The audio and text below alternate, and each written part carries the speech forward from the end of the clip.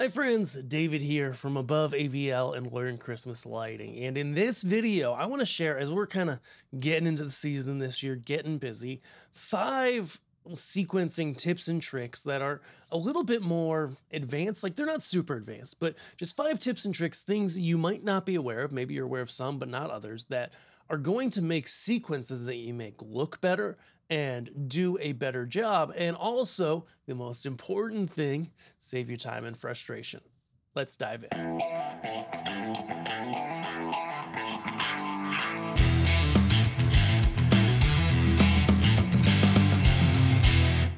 So I am here in xLights, and I've just got my house here, and I've just got a sequence. I've got a basic timing track on it. No music, just so that we don't violate anybody's rights and use any music that, belongs to other people.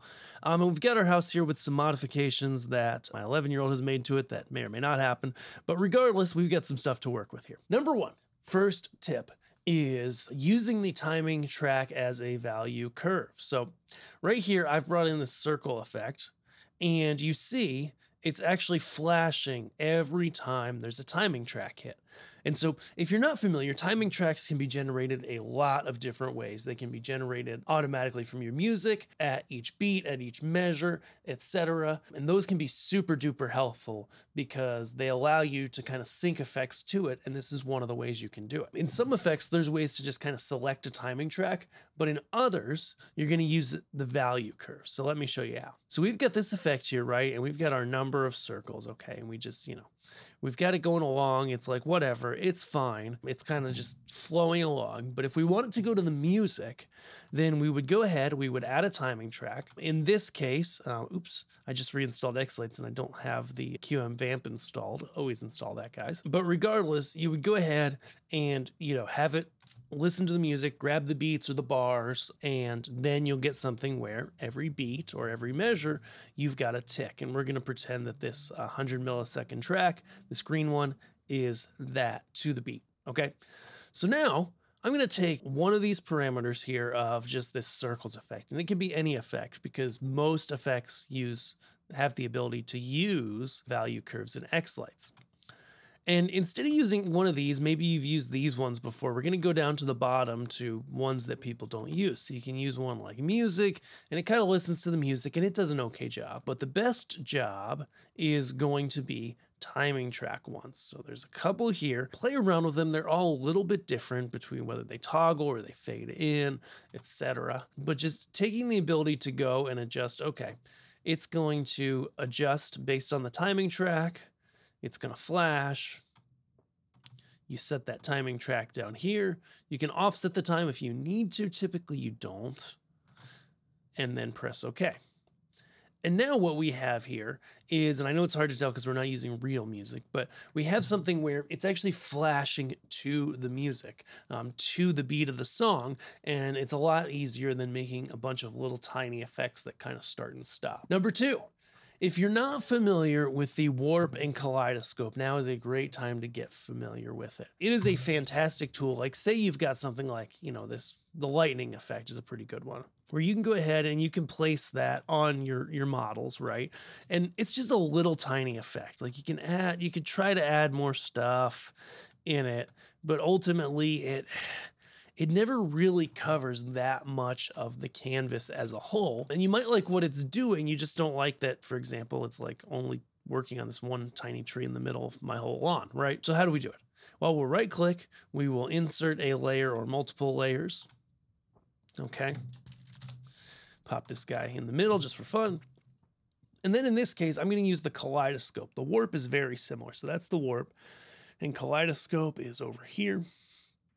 And they're just going to allow you, as you can see, even in default settings, it now duplicated that across the whole yard because it's like a kaleidoscope. That's the point. And so you can even add in rotation, which can look really cool. But essentially, you're going to mess around with some of the parameters and find what works best for you. But essentially, you're going to be able to take whatever's happening below and duplicate it and spread it across that whole canvas, which can be super helpful. Definitely something worth playing around with. Kaleidoscope and warp, very similar, slightly different, allows you to basically really duplicate some effects that are really small, have it take up your whole display or your whole prop that you're using, and be good to go. Next, audio speed. If you're not familiar, under this audio tab, you can speed up or slow down the speed of the audio. Okay, so you just select this, play your audio, and it's going to go at that reduced rate. Okay, super, super, super helpful if you're doing a very quick song or a very detailed song where you really want to get in the weeds on placing those effects right in the right place on the timeline. Slowing it down is not only going to make it sound like a monster or a dragon or something is singing, but it's going to make it much easier to line things up precisely. You'll be able to zoom in, be looking at the audio waveform, be looking at the effects, line them up perfectly and check it. And then when you play at full speed, it's going to look perfect usually. Next, oh man, this is a fun one. So say we go back a little. So one of those new effects, and I know, everybody, a lot of people, right? You open up xLights like once a year, you start in the fall and you're like, man, what happened since last year? What's new? What did I miss? And one that you may have missed is right over here. It's called the duplicate effect. This one is so cool. So this one helps so much because obviously, like in xLights, you can go ahead and you can take an effect and you can copy it and you can paste it, right? And you can have it on multiple elements. And then, maybe you go and you're like, hey, I want to adjust, the colors on this lower one. And then I go and I select them both and I'm like, okay, well, I want to adjust the size of both and then I want to update all of them. But now if I click yes, this one, I got them all, but it wasn't the best workflow. And now I've got to go change my colors back on this lower one, right? Duplicate effect. So much stinking easier. Just grab it, drop it in. And the beautiful thing about it is, one, you get to select any model that has effects on it, okay? It's going to match the effects at that time. So, for example, I can be like, oh, I want to match this effect for the first half of this section, and then I want to do a butterfly on the second half. I don't know why, but, it's an example, right? And so I would go ahead, now I'm running these effects. First half, duplicate, second half, butterfly, but it gets better. Because the duplicate effect allows you to work with individual layers, so you don't have to duplicate every layer of another model, meaning that you can get something that looks similar, but not exactly the same to what you have on the other prop. Awesome. And then you have the ability to override sections, which is awesome. So you can do your palettes, your color settings, your layer blending, whatever you want to adjust basically out of these top segments, you can do it individually on this effect and have it different than the effect it copied from. Yeah. And so that's really rocking because now you're like, hey, I'm going to do the same thing on this other prop, but I'm going to change the color. You can do that. And it is a beautiful thing. Number 5, last quick tip for sequencing that, is going to save you time, save you frustration this year are render styles. So if you have not messed with render styles, you are missing out. The amount of effects you can get is going to depend on the type of effect playing. But a good example is the single strand effect. Okay, so we put that on our arches here. Okay. And you see that running now. It's just flashing left to right. It's going really fast. And so let's just go ahead and make that a lot bigger. There we go.